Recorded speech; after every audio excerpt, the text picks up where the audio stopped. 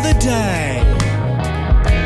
Asked for no sauce. She said, but would ya like a little mayonnaise? I said, no man, absolutely no way. When I asked for no sauce, believe it or not, I also meant the mayonnaise. She said our burgers are cooked a certain way.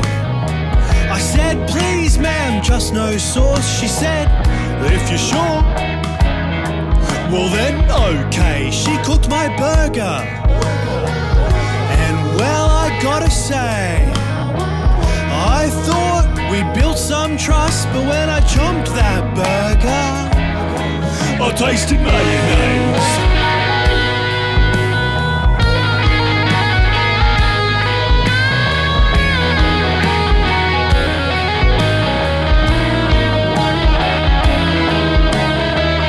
Girlfriend said return the burger.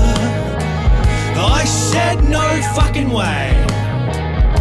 Not having that convo.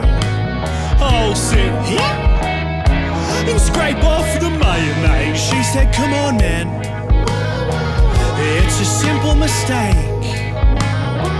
Just approach the nice lady, ask for another burger sans mayonnaise. I said, come on babe, it was a simple request. She said, you're being picky now.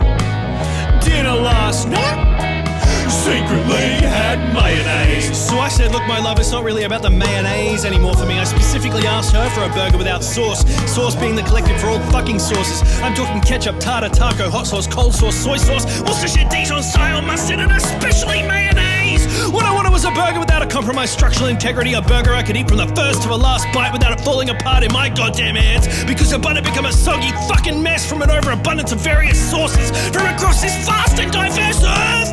When I make a little request like please don't put any sauce on the burger, is it really too much to ask for that request to be honoured? I don't think it's a tough concept to grasp. Some people like sauce and some people don't, but how can I be expected to live in a world with a small subsect of non-sauce eaters are forced to be ridiculed by every Tom, Dick and Mary taking my goddamn daughter?